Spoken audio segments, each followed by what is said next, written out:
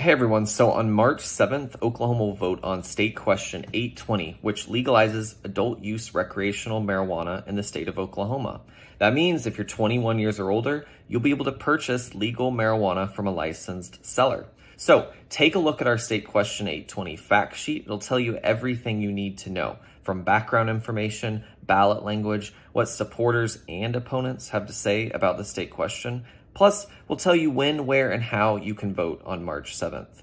Check out the entire fact sheet and more at okpolicy.org.